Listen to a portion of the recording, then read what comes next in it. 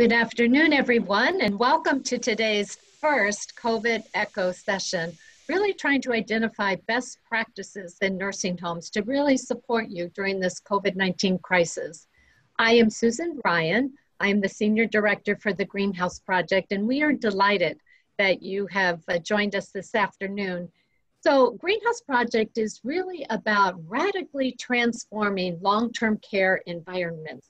We use the frame of our core values: real home, the physical environment; meaningful life, that's the philosophical culture; and staff empowerment, and that's really the organizational redesign. And so we're kind of using that lens as we determine how to support long-term care communities to be their best during COVID-19.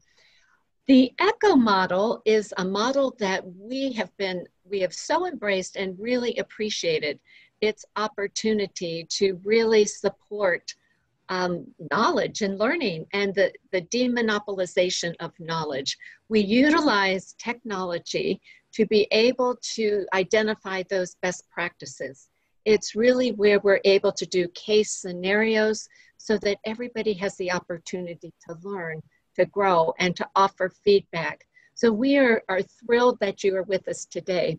I'm going to ask my colleague, Janet Wright, to kind of talk through some logistics so we kind of understand where we need to go and what we need to do to make the most out of today's session. Janet?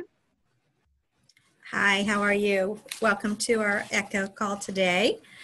So we are asking that everybody please post your name and your organization in the chat box. We are supposed to take attendance at our sessions, so that helps us to be able to know who is here and who is part of our ECHO call today.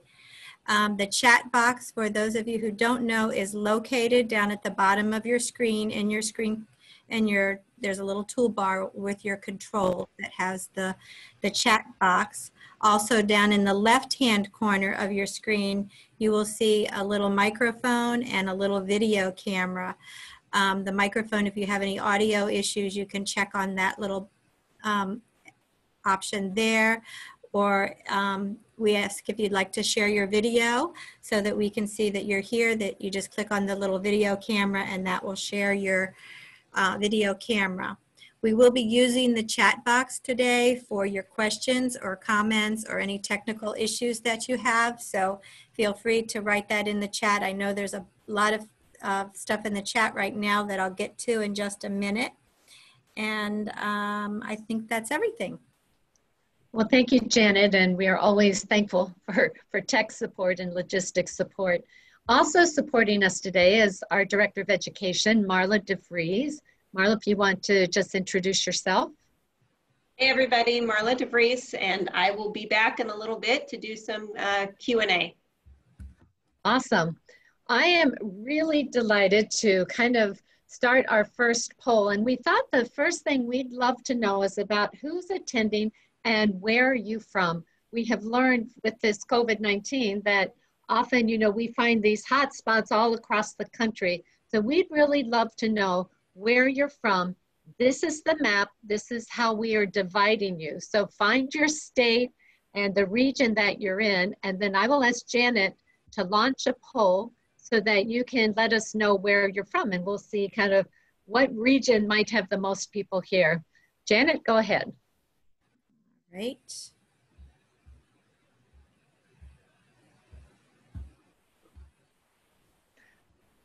All right, select the region of the country you reside in. This is great. Thank you for responding so quickly. That makes it time go much more efficiently. All right. All right, Janet, do you want to stop the poll? Aha, we have got about 36% from the Northeast, and Southeast comes in next, with the Midwest after that, and then divided between some of the other places. Well, that's great, and that's always helpful to know. So thank you for that, Janet. I want to introduce two of our experts on the panel. The first, Eric Reguera from Jewish Home Family. Eric, would you welcome, and would you introduce yourself to all of our attendees? Hi, good afternoon. My name is Eric Regera. I'm currently the Director of Nursing here at the Jewish Home at Rockley. The Jewish Home at Rockley is located in New Jersey, Bergen County area, actually, and I'm happy that I'm with you folks. Thank you. Eric, we are so glad you're here and glad you'll share your experience in just a bit. And Roy Davis, we are thrilled that you're with us. Would you introduce yourself to all of our attendees? And you're on mute right now, so if you just click on that little microphone. There you go. Hey, hello, my name is Roy Davis. I am a CNA working at Jewish Home for the past 9 years plus.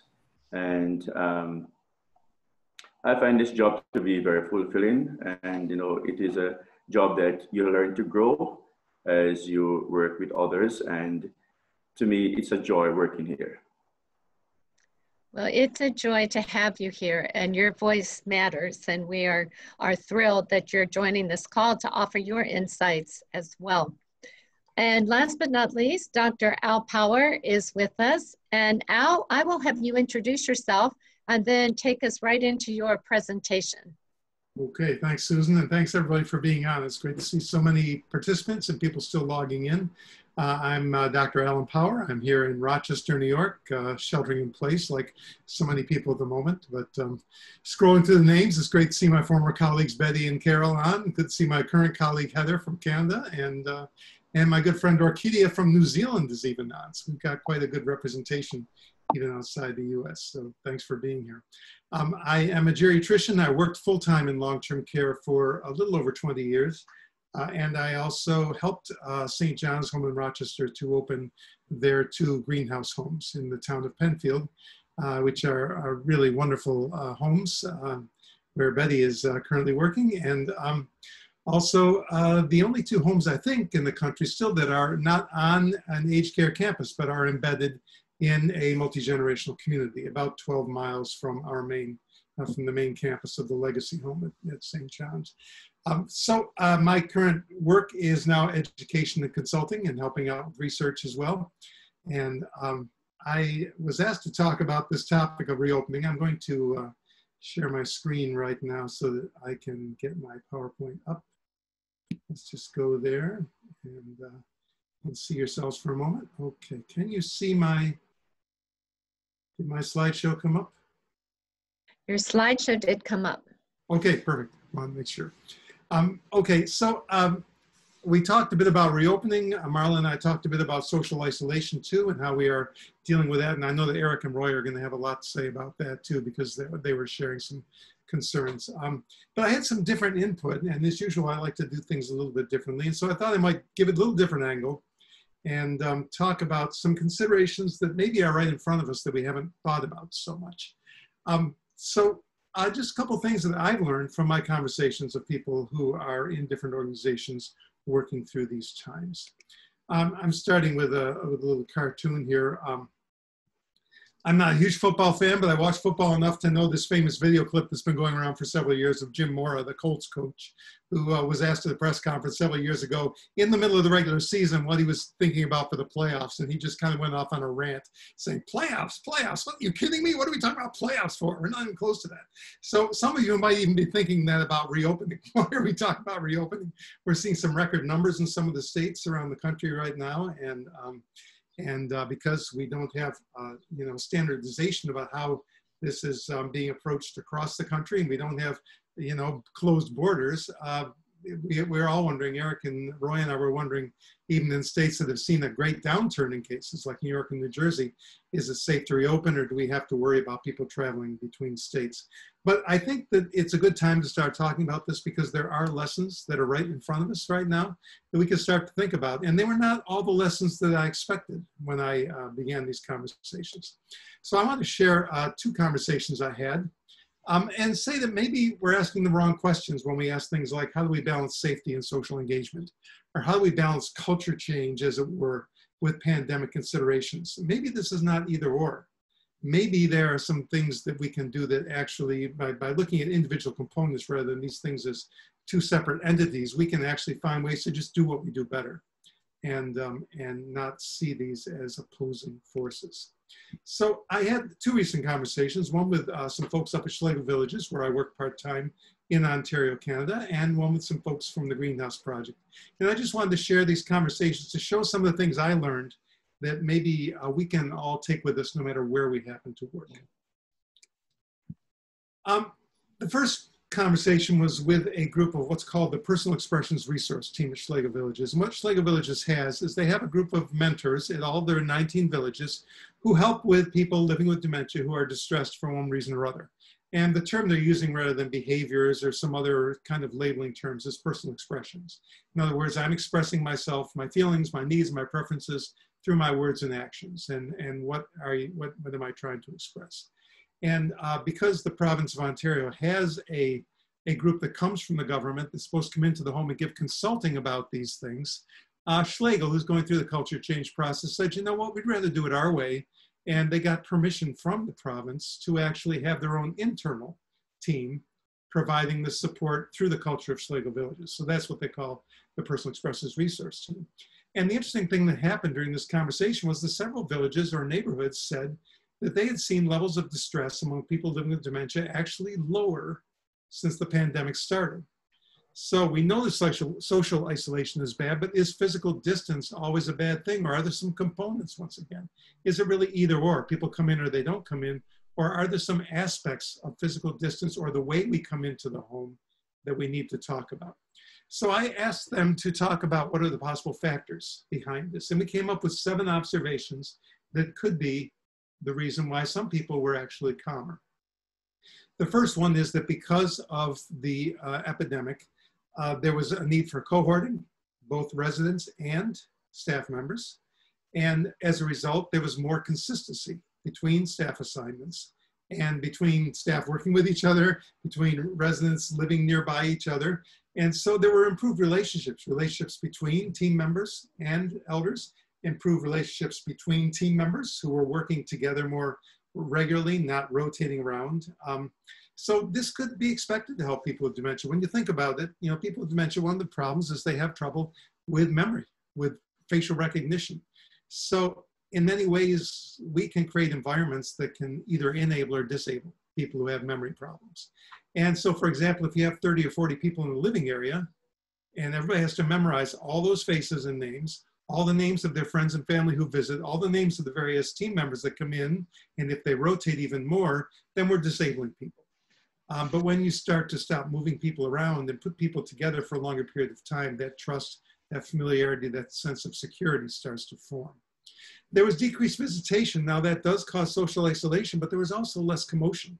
There were fewer strangers. And once again, if you live in the living area and you don't recognize all of your neighbors, friends, and relatives, seeing a lot of faces you don't recognize can be distressing at times. There was less of that. Also for those large organizations like where I used to work, where you might just not even belong in the neighborhood, but you might pass through it to get from one part of the complex to another, there was less of that going through because people with infection control couldn't just walk through living areas anymore. There were decreased large group activities, which sometimes a lot of people with dementia can't handle. They're better with smaller group or more one-to-one engagement. And they were having to do this because of the need for physical distancing. And that ubiquitous television in the lounge that's going with whatever's on the TV, even if nobody's watching it, is one less thing that was happening because people weren't all sitting together in the lounge. There was increased spacing for meals, which may have also helped people to feel a little bit more of a feeling of space, but still engage each other at a little more of a distance. And what they found was because they really had to individualize, they couldn't do things wholesale anymore. They couldn't get people up and put them all at the table together or send them to an activity together. So they began individualizing elders' rhythms better and had fewer of the institutional routines going on than they had before. So there's some lessons right there for post-COVID before we even get to reopening or having family come in. First of all, consistent assignments. I could use the whole slide to say that 50 times and I wouldn't say it enough. If we talk about relationships, if we talk about people who have trouble recognizing us, then it makes no sense to move people around. And there is much evidence out there that I won't quote now that shows that if this is done right, and that's a big caveat, if you do it well with planning, proper planning, Residents are happier, staff members are happier, there's lower turnover, there's fewer deficiencies, better quality of life, better quality of care. So it's something to work toward. Better individualization of rhythms and routines. More small group or personalized engagement rather than just the large group activities that don't suit everybody's needs. A decrease in extraneous noise and commotion. Really an attention to the physical attributes of the environment, particularly that sonic or acoustic part of the environment. And don't enter living areas if you don't have a role or a purpose there. And this should make us all think about, are these residents living in our workplace or are we working in their home? And how would you conduct yourself if you were with a home care agency, for example, as I was talking about with my colleagues on a call last night, that was the insight was you know, we wouldn't do this if we were home care workers. Why do we do this in long-term care? Greenhouse is going to come out with a lot more detail about this. In my conversations with Susan, there's a survey which is being done and a study done with the University of North Carolina. And what they found at looking at over 2,800 residents of 250 plus greenhouse homes, looking back at the last 4 months, they found that the national average for long-term care for COVID cases has been nearly 5 times higher than in those greenhouse homes. And the death rate has been nearly 60 times higher nationally than greenhouse homes. Now, there may be a lot of reasons for that, but also it's worth noting that the greenhouse staff, they were lower, but only about a third lower. They weren't 5 times lower, they weren't 60 times lower. So even though the staff who work in greenhouse homes were getting infected at a fairly similar rate, for some reason, this was not transferring to the elders who lived there, and the death rate was not nearly as high. And this is a study ongoing, and I know Susan in later calls and press releases will have a lot more to say this, but I just wanted to give some high-level information about this with Susan's permission so that we can talk about what is going on here. And I've done a lot of work with the Greenhouse Project, with the greenhouses I worked with in Rochester and others. I know a lot about the model, and so looking at this myself, these are some of the factors that I've highlighted that may be possible factors in the greenhouse model. First of all, the size number of elders per household. We're talking about most places 10 to 12 people per household, so not larger groups. There is much more consistency of staff assignments and fewer outside agency staff overall in greenhouse homes than there is nationwide. Everybody has a private room with an ensuite shower, so this idea of communal shower and bathrooms is not being used so much. There are no shared rooms, shared spaces where you have to break people up if somebody tests positive or maybe they've already been exposed by the time you realize they're sick. There is direct access to the outdoors in one form or another. So people can space themselves without being in the indoors and around other people. If they want to go out into a courtyard, into a garden, they can actually create more distance and get some fresh air, which can be calming and has a lot of other benefits. The workers, of course, the Shabazim are versatile staff. So that means that there are fewer ancillary staff visiting. And certainly there is some housekeeping, there are activities, there is social work, but there's a lot less of that kind of motion in and out of the living area than when you would have if the people who are working as Shabazim were purely working as CNAs and you had all the food service and housekeeping people coming in on a daily basis as they often do at other places. There's better personalization of elder rhythms and activities. And part of that is size, part of it is the culture and the operational structure of the greenhouse model. There is a physical separation of the households, so there's a lot less of that cutting through than you will see even when there are multi-story greenhouse communities. And the open floor plan also allows for spacing. So I know in Penfield and Rochester, it's possible to have everybody who used to sit 10 people at a table still sit in the vicinity. There can be a few people at the table 6 feet apart. There can be people in the adjoining bench, which has a sink and a counter by the kitchen where people can do food work. We can, residents can sit there in chairs or wheelchairs and eat. People can sit in the adjoining living room and eat in chairs there with TV tables, and everybody's still within sight of each other, within conversational range. And so that does give you some other options besides just having everybody assisted privately in the room, which I know a lot of organizations have had to do because of the way the dining rooms are configured. And keep in mind, these are a couple of things that people might say, yeah, but. First of all, the vast majority of greenhouse homes are licensed as skilled nursing facility. And my experience has been that the acuity levels of the people residing there is the same or higher than most long-term care. So we are not cherry picking the healthiest people. I hope Susan in the group will confirm that with me. I see her nodding her head. Absolutely. And also, yeah, also the vast majority of greenhouse homes are integrated. There are no dementia units. So once again, a lot of people say, well, and maybe we can devote another session to this, but a lot of people, I've been asked to talk many, many times over about COVID and dementia. Well, when you have people with dementia, they have to be separated because they will infect other people. But the experience of the greenhouse homes with people living together shows that that doesn't happen, even though the majority of people in the homes have dementia and many do not. So there are other factors. It's not just whether or not a person has dementia that determines the infection rate. And I'm sure that maybe Eric and Roy and maybe others who are on the call who are working in greenhouse homes or small house models can talk about what they've done to help with that as well. So how do we deal with distance? Well, we know that social isolation isn't bad, and we want to get family members back in. And there was a great editorial in the Washington Post, which just came out, I believe, yesterday, where a couple of doctors, Jason Karlowicz and I'm blocking on the other doctor's name from Harvard, wrote in recommending that we start with some careful, nuanced visitation policies because social isolation also hurts people as much or more than risk of infection. But there's some things we can do even before that happens. First of all, create increased familiarity and trust through dedicated assignment. So we're strengthening elder-staff relationships and we're decreasing the sense of isolation. I may miss my family, but at least if the people that are coming in my room on a daily basis are familiar to me, if I have a relationship, there's sort of an extended family. And so many people in these small house models say to me, we're like a big family. And when you can identify with the people who are there to support you in that same sort of realm as good friends and families, it really helps with social isolation even before your family gets back in the building.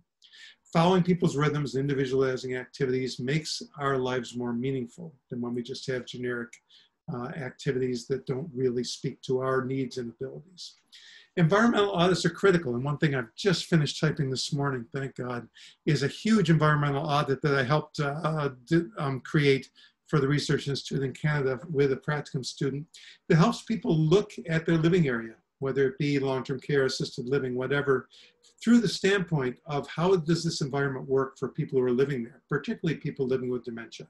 And not just the built environment and the lighting and the decor, but also how the operational system works in that environment, what the interpersonal environment is, some of those things, so we can see whether this is actually creating feelings of comfort and belonging for people who live there or not. And auditing our environments are important because we can see that when there's decreased noise and commotion, it's better for people.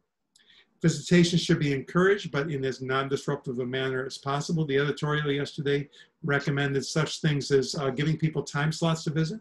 So this family comes in at 10 o'clock, this family comes in at 1 in the afternoon. So it's not everybody charging in at the same time of day. So there are lots of different ways we can stage this, I think. It doesn't have to be all or none. And I cannot say enough private rooms. The two rants I've been on for over a decade are consistent staff assignments in private rooms. And I couldn't convince people from the standpoint of resident rights. I couldn't convince them from the standpoint of MRSA or C. diff, but maybe coronavirus will finally be the thing that convinces people that these two things are what we have to do.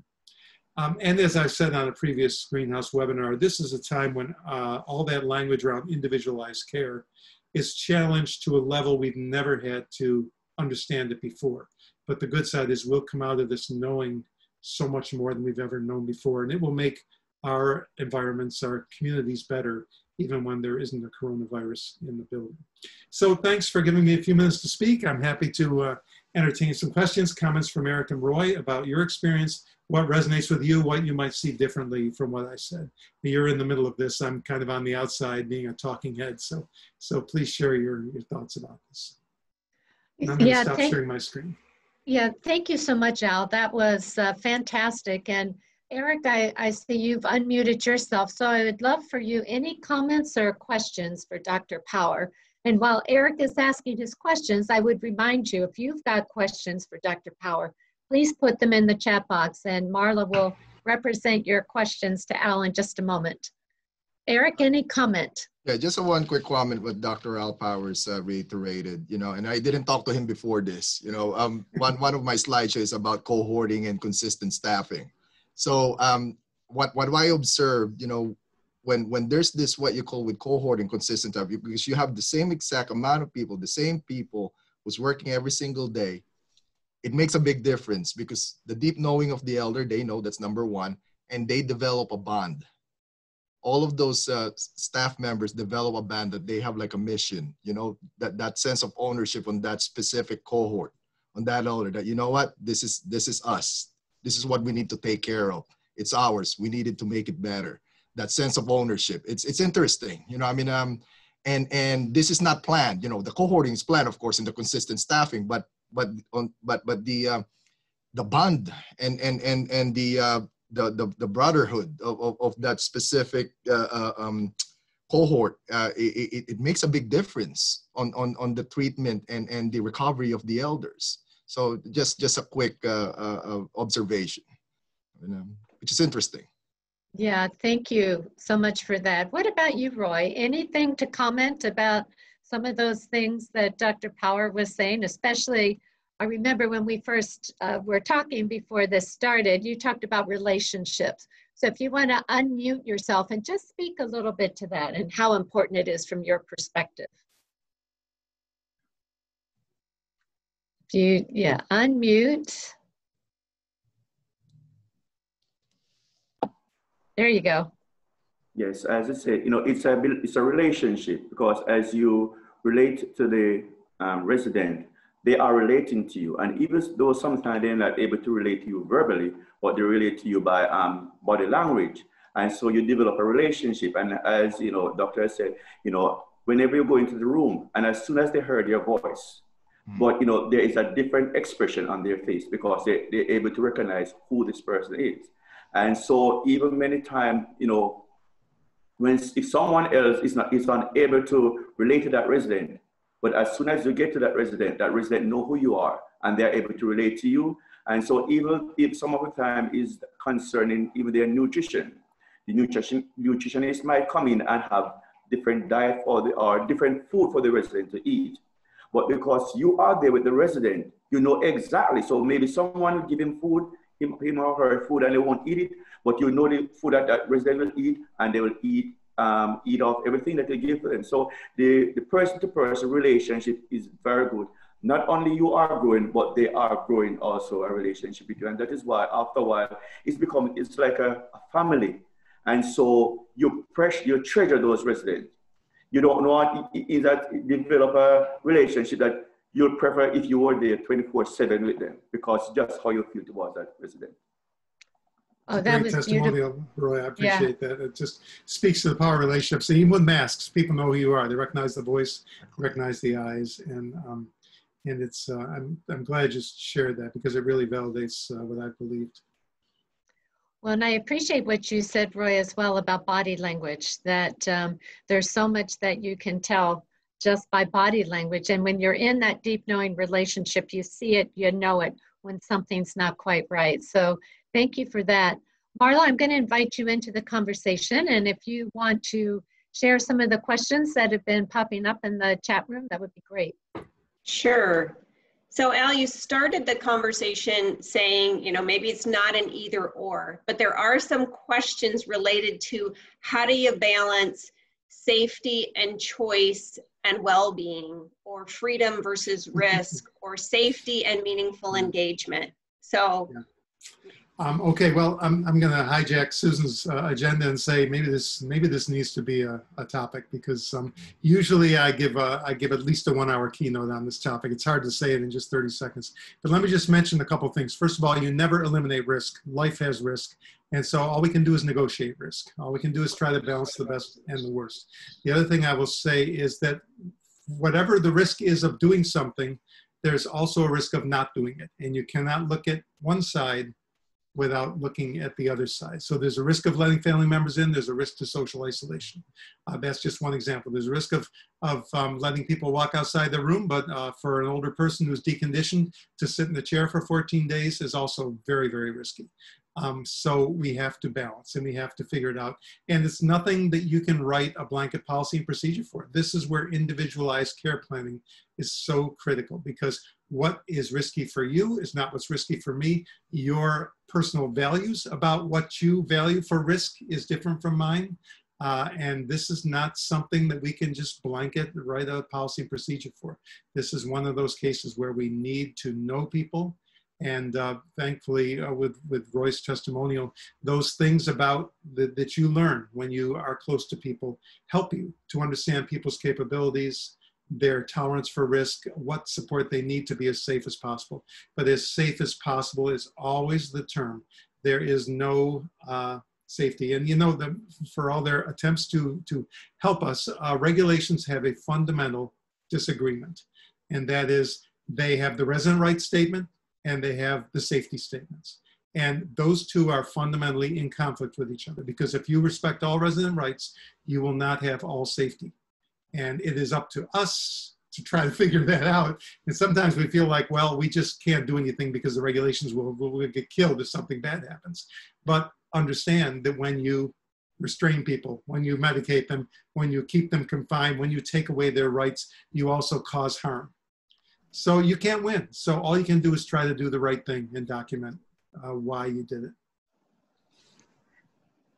There were several questions around visitation and, you know, creative visitation, best practices for starting visits and preventing transmission. So any comments that you would add? Well, I'm gonna throw things back to Eric and Roy too, because they're really planning to do this. But just to say quickly, the things that we ask our team members to do can be done by anybody. So if it means you have to wash your hands, if it means you have to wear a mask, a family member can do that. If it means that you need to wear a gown because you want to give somebody a hug, a family member can do that. We heard Polly Bowen, the guide in Rochester, say, I still hug people because I'm a hugger and they need it.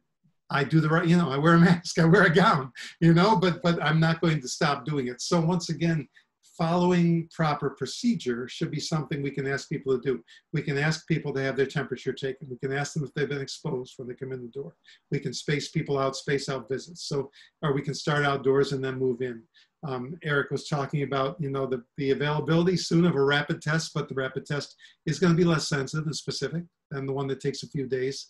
These are once again, the balancing the risk and benefit. But I'd love to hear Eric or Roy talk about what in the real world you have thought about as far as planning reopening to family and other visitors. Right.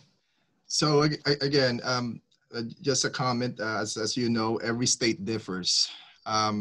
Here in state of New Jersey, we are allowed to have outdoor family visits, but kind of limited because you're on the mercy of the weather. Of course, number one thing is you have to practice infection control protocol. I mean, by social distancing, washing hands, of course, wearing a surgical mask, that's very important. But it's what Dr. All Powers said, you're not gonna police the family members, you know, in the courtyard or in the back patio if they wanna hold or touch their loved one. I mean, you're not gonna police them. I mean, again, you know, so if you see that, probably when the elder comes back, if they touch it, good hand washing, you know, use a hand sanitizer. Again, you know, common sense and your judgment. I mean, it's really hard to balance. I mean, again, you know, family members totally understand that they really miss their loved ones. I mean, you cannot stop that. I mean, but again, you have to be conscientious also with infection control practices as well. And whatever the recommendations of the Department of Health or the county or the CDC, just follow it. Follow the best you can. And again, I mean, as I said, you know, if a family member has no appointment to come in and visit, you're not going to stop a family member that, you know, who drove like an hour away from her home to here. I mean, you have to be very sensitive as well. So that's the delicate balance. And again, and also the elders misses their loved ones as well. And it's very important. Once we started having the outdoor family visits, you can see the big difference on the demeanor of the elders. You know, they once they see their loved ones, I mean, it's a big change.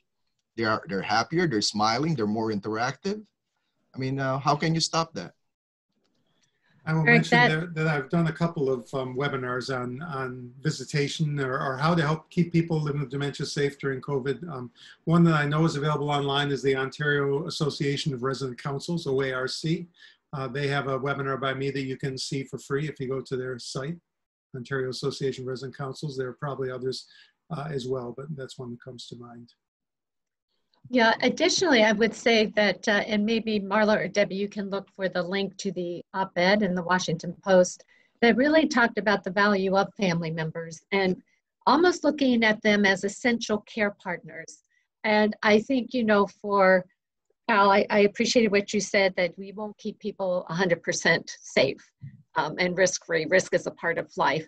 But to recognize, and Eric, as you were talking about the demeanor changing when people were kind of reunited with their loved ones. So seeing them as essential care partners, and how can we be advocates for really ensuring that we do what we can to ensure that visitation happens. I'm gonna segue as we have lots of questions.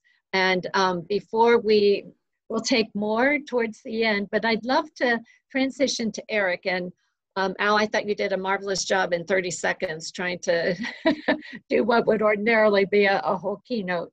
But Eric, I'm really eager for us to transition to your presentation and really talking about the process that you have undergone at Jewish Home Family in thinking about reopening. Sure. So Eric, take it away. Okay.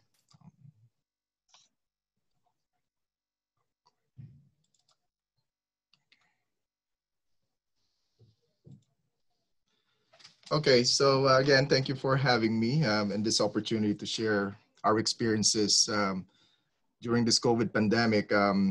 We're still learning this virus, and I just want to share quickly what we learned for the past few months, but slowly but surely, we are on this rebuilding phase or the reopening phase in the building, both in our assisted living and our skilled nursing building as well.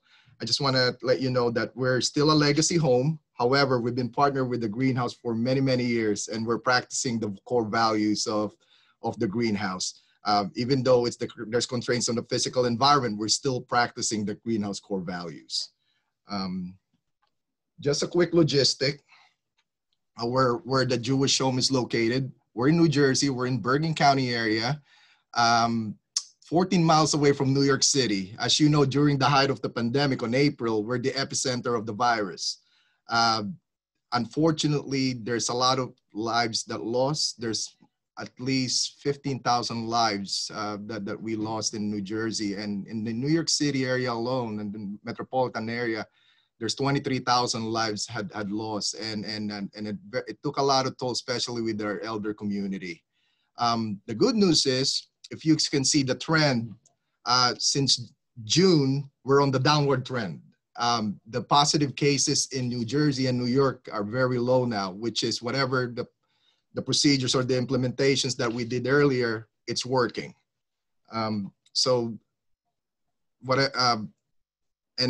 we started early, actually, if you see it. We started on like beginning of March. You know, the first case, it was in March 2nd in New Jersey, which is in Bergen County as well. This photo, I just want to share this to you. This was taken on July 1st. What we did was we celebrated, and we're showing our gratitude to all the staff members of their hard work and commitment during the pandemic. And truly, they're all heroes. I mean, I can say so many names of our employees, staff members who made a big difference on our elders' lives. And again, we are so blessed with all our staff members. During when the outbreak started, it was very challenging. There were a lot of uncertainty and fear. Both elders and staff members are getting sick at the same time. And it really turned both of our campuses upside down. There were staffing challenges, unfortunately, but a lot of people really rose up to the occasion, and we've seen it, including myself. I'm unfortunate I got sick with the COVID as well, but with the help of my coworkers, with the administrative staff, you know, and the CNAs, again, you know, we went through this together.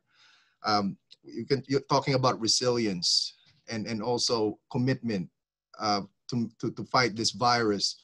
We really did, I think, in my opinion, we really did a successful job. We find positive ways and great ways how to prevent the spread of the COVID in the building. So next page. So before we do this reopening consideration and plans and processes, what we did is we made a solid infection control protocol, because what we did is, how can we rebuild our building again? How can we admit elders again? So so what we said is, we set a very concrete plan to identify the infection as soon as possible, because what's happening is we're admitting elders on April, actually, with COVID positive elders from the community. We're admitting. And also, so once we admitted the elders with positive COVID, how can we prevent further the spread of COVID in the building as well, to both elders and staff? So these are like just the key points. Always follow the current CDC state and local guidance. The first 2 months until now, every day there's new guidelines, there's no information. You really got to sit down and read it, because again, you have to implement it, and you really have to educate the staff. What's the trend, what's the new implementation out there, and that's one of the keys. Number 2 is implement active screening and surveillance of the elders and staff. This is very important. You really have to have a very good system on respiratory assessment, and also with your line listing. You really have to update that, because you have to see trends. And the other one is also the testing. New Jersey Department of Health mandated us to do this, what you call COVID-19 point prevalence testing, as of May 18. And I will share it to you in the next slide. The third one is you implement a cohorting process, because once the virus is in, or you have someone experiencing symptoms or under investigation, you really have to cohort the elders. And with that, the key of that is assign a consistent staff. Very important, because that staff itself is not other than preventing the spread as well, but also you need someone that you can rely on, who will know day in and day out what are the changes that's going on with the elder. And I think this is the key. The consistent staffing is the key. And that's what I said, what we saw, what we experienced. Once we put that staff, that specific staff on that cohort area, they take ownership. Like, you know what, this is my cohort, this is mine. We will do everything the best we can. This is our mission, to take care of our elders. Fourth one is based on the best practices and what's out there, the resources that we can implement. We made a treatment plan and a recovery protocol for our COVID elders. And again, we're still doing it, and we have it in place. Lastly, with the rebuilding phase, on the recovery phase, our focus right now is supporting the well-being of our elders towards meaningful life in real home, because social isolation greatly impacts the psychological needs of our elder. Unfortunately, we see an increase in anxiety and depression due to isolation. And this is our focus right now. We're challenging ourselves. How can we make it better? How can we increase our socialization, our humanism? But, we still have to practice infection control protocols. So just a quick talking point about point prevalence testing. So as of May 18, I'm sorry, we're doing this, what you call the COVID-19 point prevalence testing. So what we're doing is you test elders and staff members at the same time on a specific weeks or weekly, actually. And what you're doing is you're really identifying which is the asymptomatic elder or employee. And after that, you have to go to that cohort process again, or what you call a contact tracing. So far, what we did with this, we did 2,200 tests already, only in the skilled nursing building, not including the assisted. And we're still doing it, actually. This week we're testing both elders and staff members about the point prevalence testing. So considerations for cohorting, just a quick tip: before you admit elders, or you have a positive elder in the building or under investigation, you need to assign and identify a specific cohort in a wing or a unit or a household, because this really slows down the spread of the virus, or even stop the spread of the virus. I have the links on the on the slide, what are the guidance for point prevalence testing, cohorting, and also with infection control practices as well. So if you guys want to see that further, it's in the link. So this is a copy of our COVID-19 management protocol. We changed this probably 4 times already because every day there's new recommendations, there's new guidelines. As you see on top, Plaquenil is no longer recommended. We thought that Plaquenil was the magic medicine, you know, in the beginning of the COVID phase, but it wasn't. So as of May 12, we stopped giving Plaquenil to the elders. One suggestion, before the COVID started, the outbreak started in our building, the clinical team had a very strong discussion about the progression of the disease to the family members and the elders. What is the treatment goal for the elders? And again, very important, the code status. I mean, because this is what it determines what will be the treatment plan for the elder. And next plan. Also, we developed, this is a copy for the guidelines for recovering COVID-19 elders. And this are the conditions that we're seeing post-COVID of a recovering elder. Not only physical deconditioning that we're seeing, it's also the psychological well-being. There, we see a lot of increase in depression and anxiety from social isolation. And also because of this, you know, it's very difficult for the elders to recover. So our focus right now is what we're challenging every staff members. What can we do? How can we improve the humanism, lessen the isolation, but yet we'll still have to follow the infection control guidelines and practices. You need that balance. So these are like the examples that what we did, and we're still exploring that what we can do further. Talking about empowered staff, you know, on your left side, you know, this is one of our CNA. His name is Dominic. On mid-May, he approached me. You know what, Eric? I see a lot of elders asking for a haircut, and he is a CNA.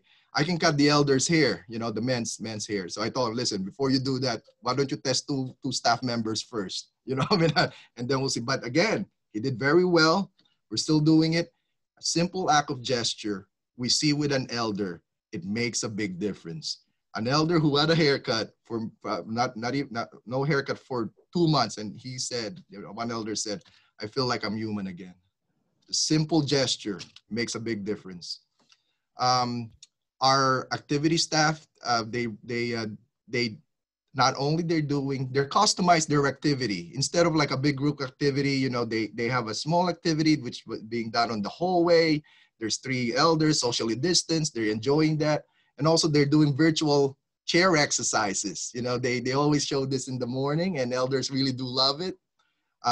When the weather gets a little bit warmer and nicer in May, we implemented outdoor concerts, outdoor window concerts, and elders really do love it. And we're still doing it actually. Outdoor family visits, as I said, the Department of Health allowed us to have outdoor family visits as of June 14th. That was Father's Day. And so this was a monumental moment. It was Father's Day. All the male elders, about the dads, you know, they were downstairs. You know, it was kind of a heartwarming when you see that reconnection again with the family members and the elders. So we're challenging ourselves, how can we make it heartwarming and festive? So what we did, we pretended like a club Jewish home. We're serving fruit smoothies. We're serving non-alcoholic drinks. I mean, and again, I mean, ice cream. Both elders and family members really enjoyed the stay, the visits, which is very, very positive. Lastly, we don't forget about our staff. Every Wednesday, we have a special meal for the staff members. We have themed meals such as Italian or Mexican meal. I mean, staff really do appreciate that. And also, who doesn't like an ice cream truck? I mean, we have soft ice cream, my favorite. So anyway, we have that as just a token of simple appreciation to the staff members, a good morale boost. The next slideshow, I just want to share this to you. This is the last slideshow, actually. This is a quick video pic of one of our subacute elder. Her name is Blanca Beer. Unfortunately, she sustained the COVID on early April, and she was in the hospital for approximately 5.5 weeks. She was on the ventilator for 3 weeks, actually. And when she came here on May 7th, she didn't even remember how she got here. And also she couldn't even lift her arms. That's how weak she was. But with the help of the staff, and I just want to show you this pic. This is her discharge date on July 1st. And her daughter was here as well. The daughter said, "I haven't held my mom for 5 months." And this is their reaction.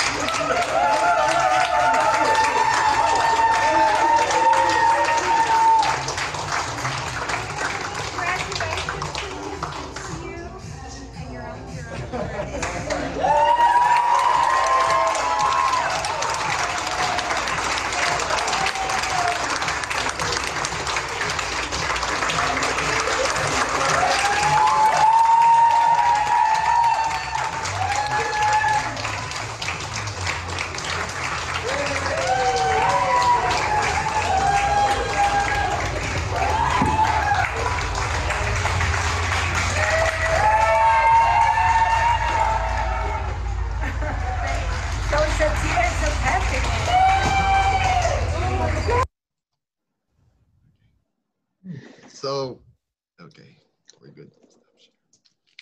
So that's, whenever I see that video, it always makes me teary, but it was just amazing. A very positive, uplifting quick video. So lessons learned, always find innovative ways on how can we make it for our elders, for our staff members, and always be positive, celebrate the small victories, and always remember, we're not alone with this. With our help of our peers, we can conquer this, we can get through this, and keep it going. Thank you.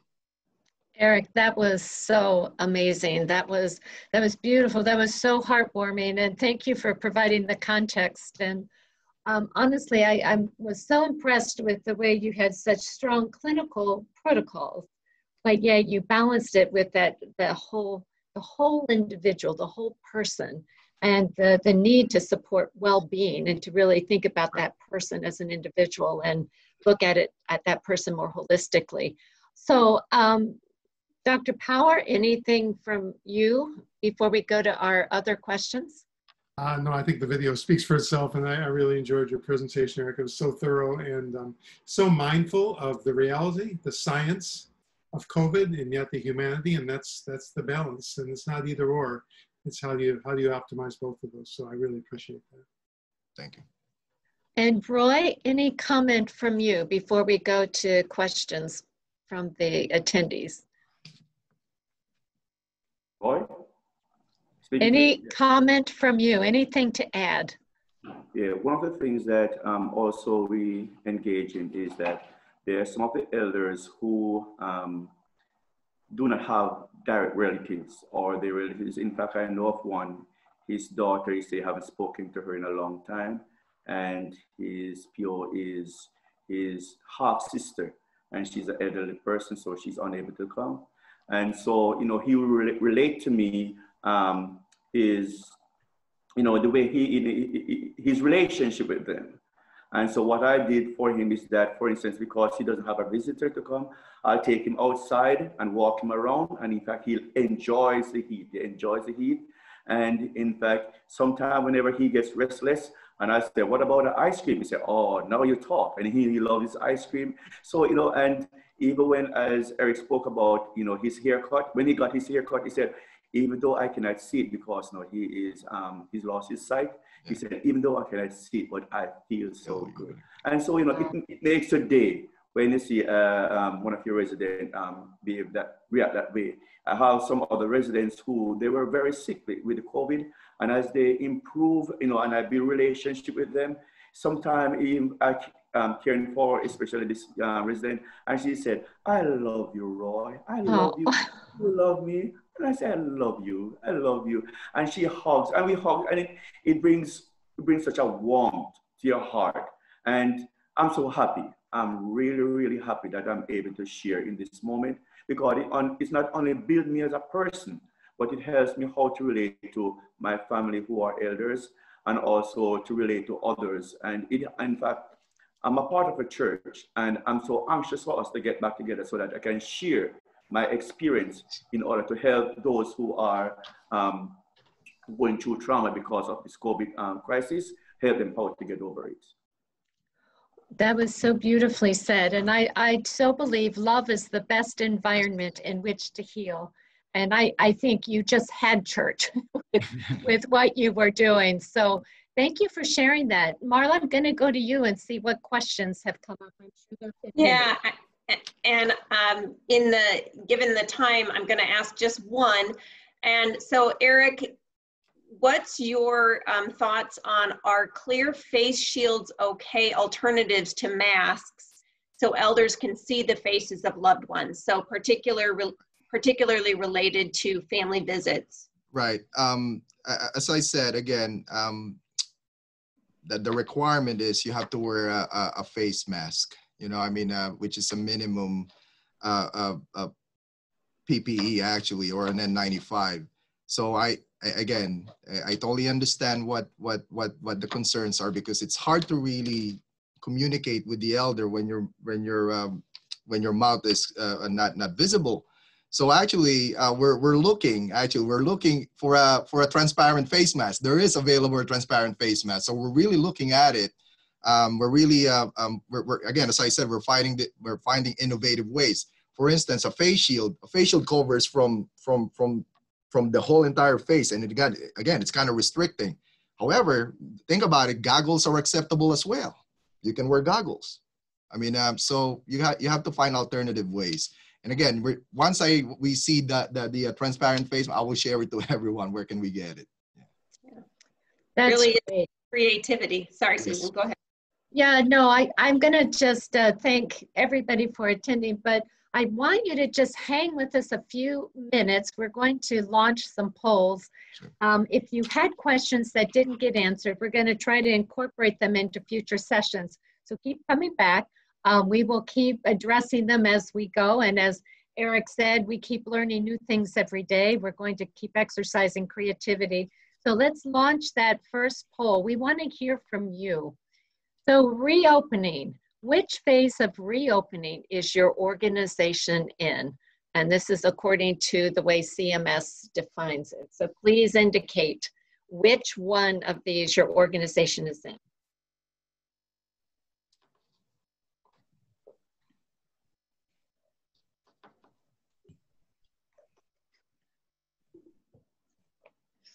Yeah, thank you for jumping in. And we will be posting some resources for you in the chat box that you'll be able to access.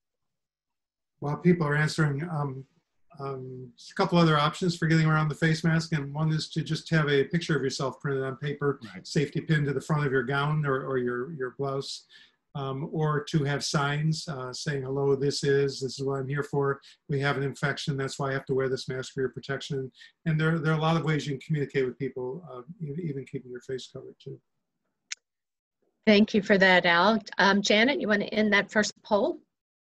All right, it looks like 49% of you are in phase 1. 31% of you say you are in phase 3. That's very interesting. All right, let's go to the next poll. All right, get number 3. Which of the following COVID-19 management protocols have you implemented? And this is multiple choice. So if you've got several, check all of the ones that would apply.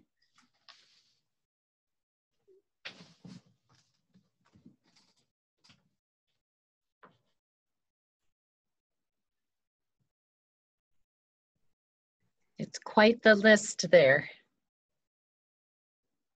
And once again, as Eric said so nicely in his presentation, these are, everything is, guidance has been changing, but we're just curious to see which of those things you all have participated in, implemented. Give just a little bit longer.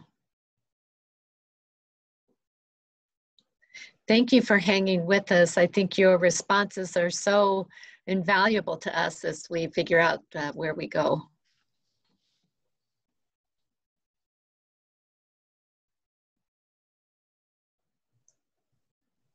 All right, let's, we'll end that poll. Assisting elders in eating, 76% said that. 67% said acetaminophen and turning and repositioning. O2 by nasal cannula, it looks like that was another big number. All right, let's go to the next one.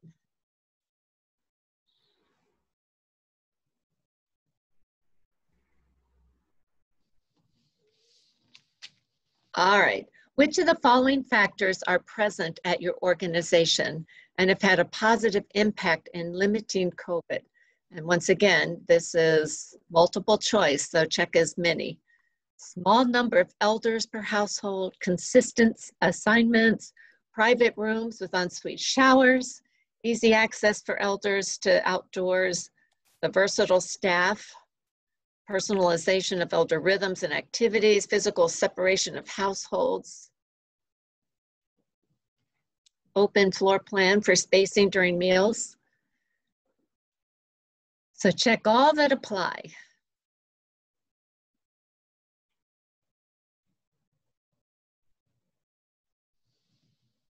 Great, thank you so much for your responses. All right, a few more seconds.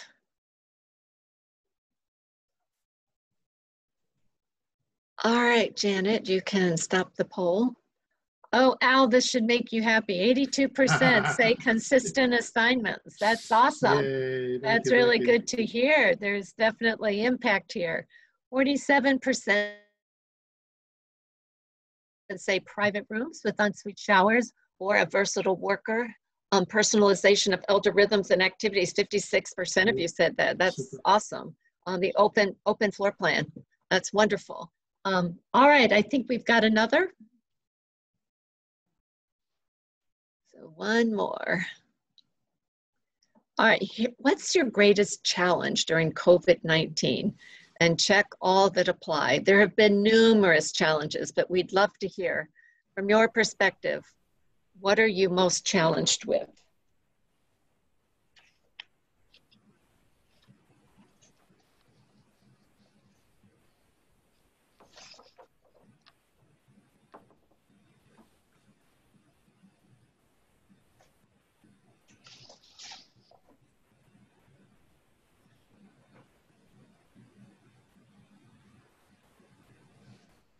And there might be, if your biggest challenge is not on there, feel free to write it in the chat box. All right, a few more seconds, so.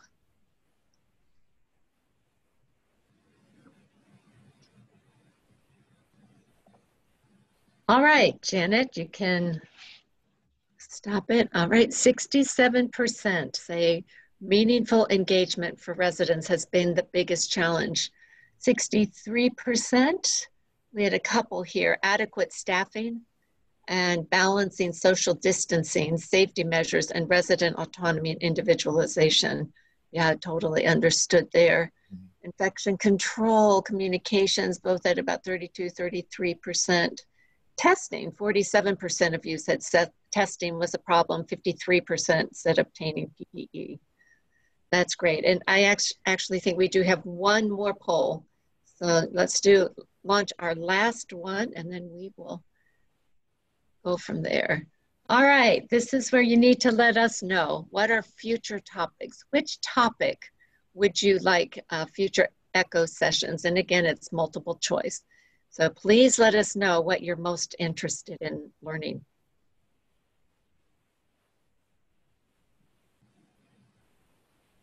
We have infection control practices, communication strategies, utilizing technology, meaningful engagement, testing, hiring and retaining staff, advanced care planning, accessing and maintaining PPE, telemedicine, cohorting, and admission strategies.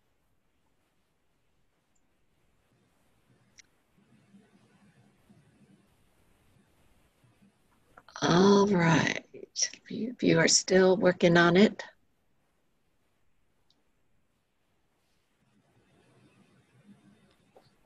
All right, Janet, I'll let you close it out. Not surprised, 72% of you want to hear about meaningful engagement in a time of physical distancing. It looks like also communication strategies, hiring and retaining staff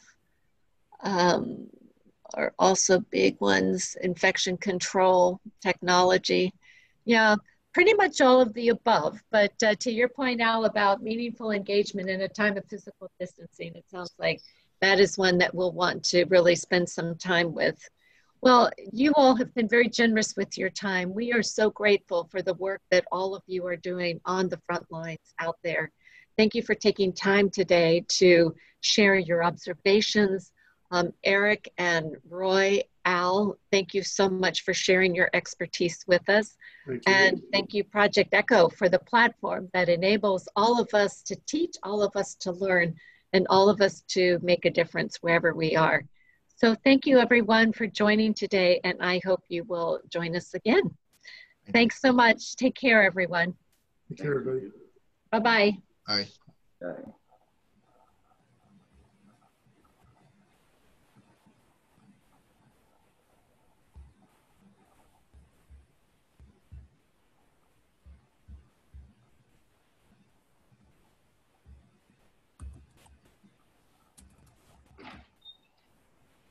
Yeah, very good, man. Thank you. Thank you.